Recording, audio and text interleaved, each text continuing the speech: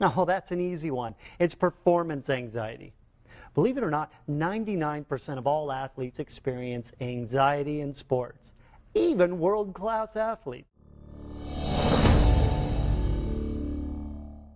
Well, the answer is different for each athlete, but it usually boils down to this: thinking about something bad or negative that could happen in the future is what causes anxiety. And our bodies respond to it as if we were in real physical danger.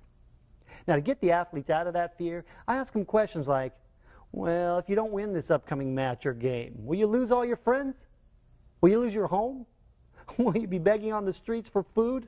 And this gets them laughing and weighing the importance that they placed on the match and how much they've worked themselves up with nothing more than just a thought that isn't even reality. Then I follow it up with, okay, so what are you really afraid of that might happen if you lose or choke or make a mistake? I'm most worried that they'll fail or look stupid. So I ask, well, what's failure? And as I keep asking these types of questions, they begin to realize that what they're really afraid of is feeling difficult emotions like embarrassment, disappointment, inadequacy. So the truth is, they get performance anxiety because they are afraid of feeling their difficult emotions.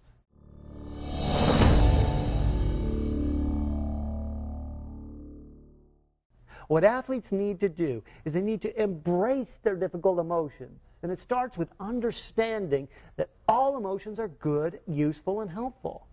Yeah, you heard me right. All emotions are useful, even the difficult ones. They're nothing more than a signal from our body trying to get us to act on something that's important to us. Now, most coaches and even sports psychologists, they tell the athletes to just push them away. Push them away by just get out there and do it. You got to put it aside. Tell yourself you're a winner. But you know what? It's like putting a Band-Aid on a broken arm. Works for very few people.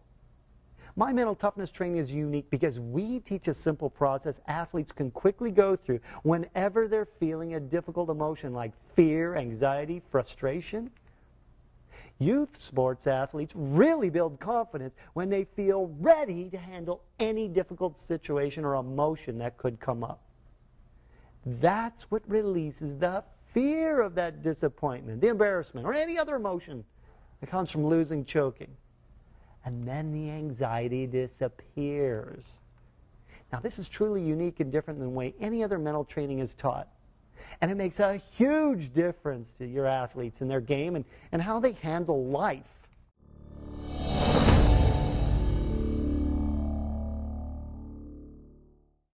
Now, this is, of course, also about anxiety in their sport. So in addition to teaching them my process to deal with their emotions, we also teach the athletes the best way to use making a decision and a commitment to build consistency, take charge of their thinking. You see, athletes have been told what to do all their lives by parents and coaches. And teens are just beginning the process of transitioning to thinking for themselves. And most athletes are not aware that the way they think and the thoughts they think about are a choice. This is huge. And it may sound simple, but it's very important. Athletes need to realize they have the power to decide what they think and believe. They develop their mental muscle by conditioning it with repetition and practice, just like in their physical training.